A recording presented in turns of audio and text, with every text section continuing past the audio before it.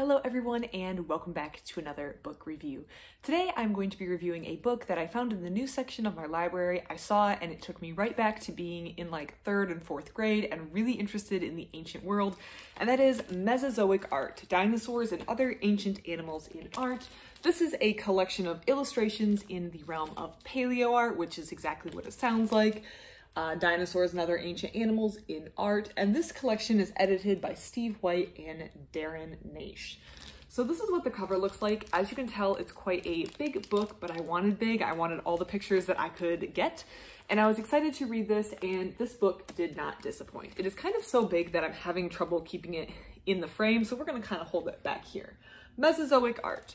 So this book doesn't just have one artist or maybe one or two artists that are presenting their work, but rather it's broken up over 20 artists. So the artists have a variety of styles as well as variety of experience or the way that they're engaged with paleo art. So some of these are professionals who've been doing it for years. They've worked with a lot of big names in the industry and they've worked on a lot of big projects.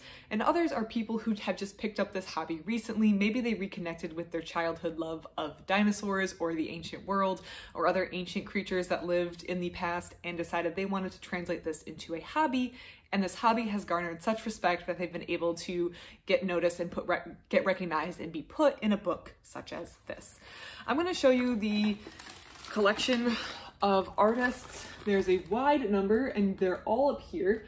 And one thing that I find really cool is this book, because it features so many artists, features a wide variety of styles.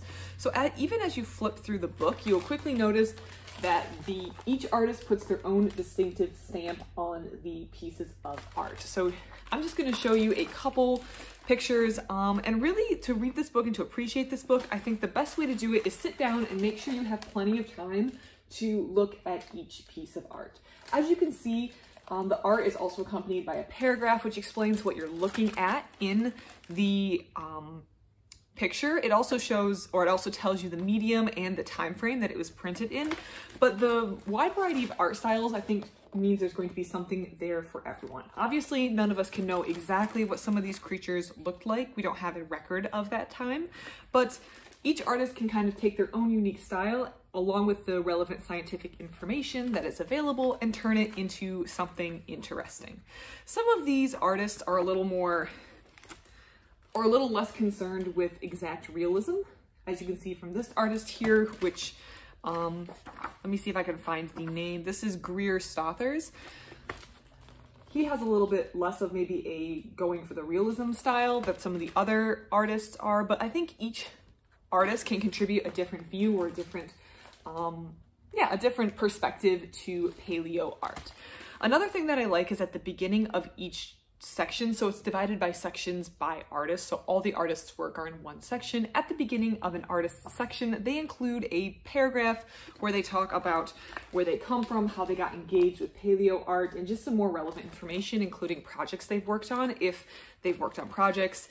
One thing that I thought was really cool in reading all of these artists' work is, first of all, it enables you have the names and you have the information, so if you like the art of one of these artists, you can easily pursue their art online or find other books or works that they have put out. So I do like that. Obviously, crediting the artist is always a good thing, but I also like to see how many people, the different ways that people came into paleo art and the number of people who just picked this up as a hobby as an adult.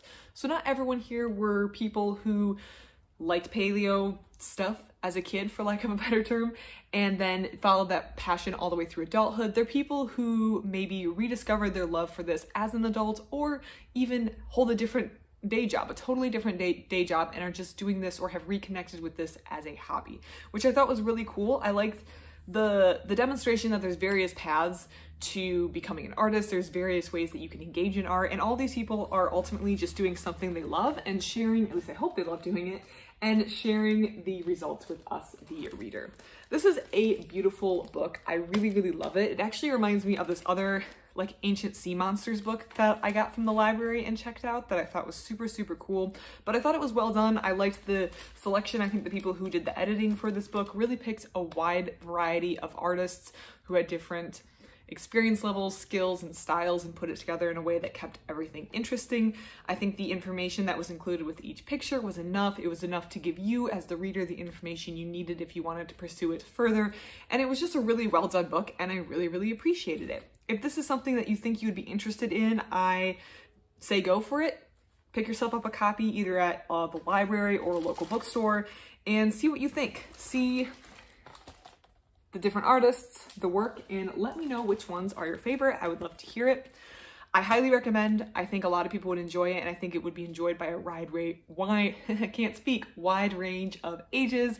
So let me know if you have this book, if you've read this book, if you've read anything similar. I'd love to hear it. Otherwise, thank you so much for watching my book review, and I hope you have a great rest of your day.